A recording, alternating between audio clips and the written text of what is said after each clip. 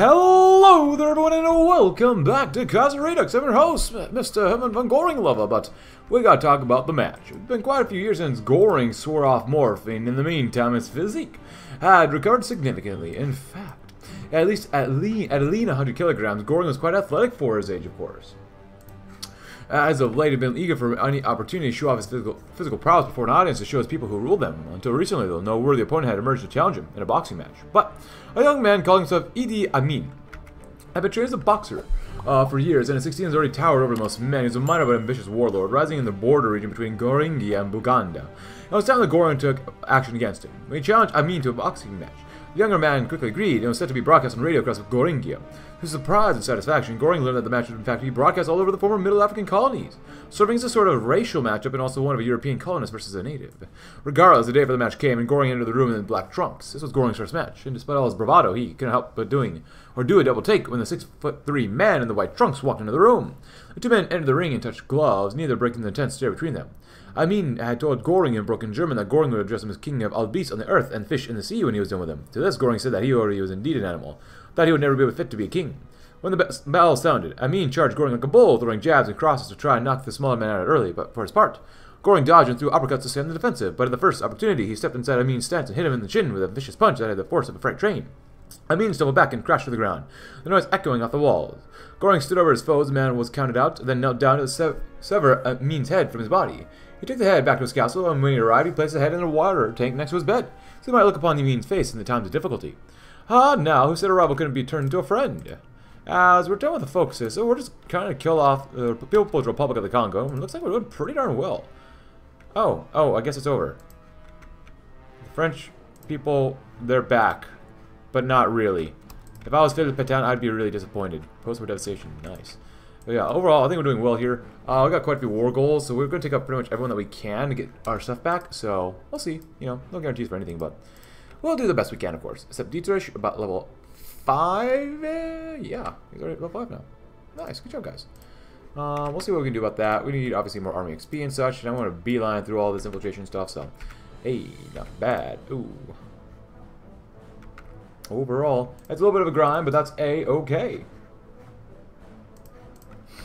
So after this guy, I'll probably take out Buganda, Central African Empire, Gabon, Bornu Emirate, Kenya People State. Yeah, maybe these guys next, actually. We'll see. Shandong Creek, we've lost 300. We've killed off. Oh, we still need to take out Madagascar, but I don't think that's going to happen. About 5,000, that's not bad. These guys aren't perfect. These Gonnison's divisions, they're 18 combat with artillery, which is okay.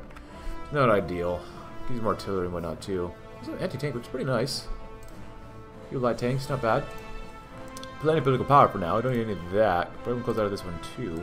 It's of course 1940, and hope you've enjoyed the campaign thus far, my friends. Yeah, I'll grab that too. Why not? Do that because why not? Look at that manpower. I have to get all these cores. Oh, it's so nice. Battlefield, close air support. Do that one because you can get more daily air XP and whatnot. QSO, something like that.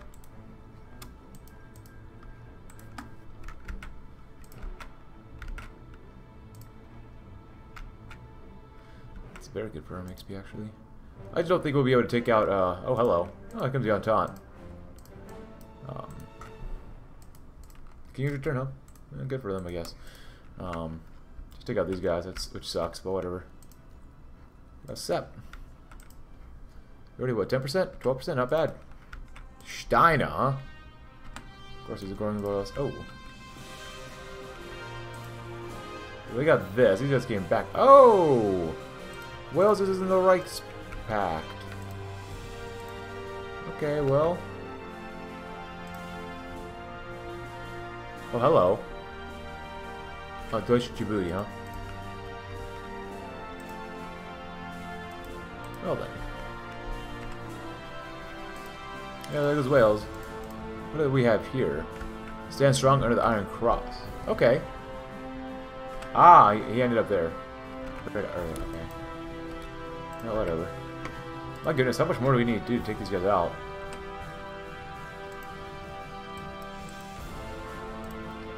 I'd like to force the attack, but we can't quite do that, so...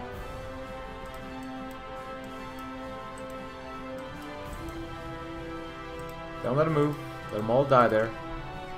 It's what they literally wanted. Eso.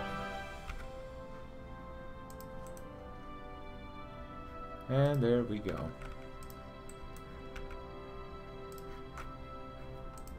Go, go, go. You're gonna lose all your organization, but whatever.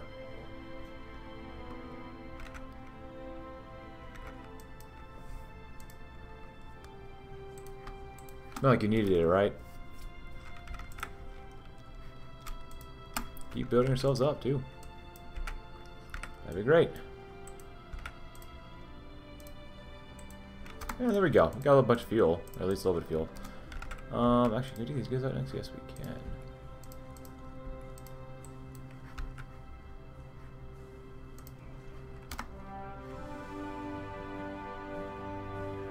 Bad supply, huh? Oh, good God. Yeah, that's pretty bad. One of them take July 6th. Oh, that's gonna suck. Oh, we'll just continue trying to take out more people and more people.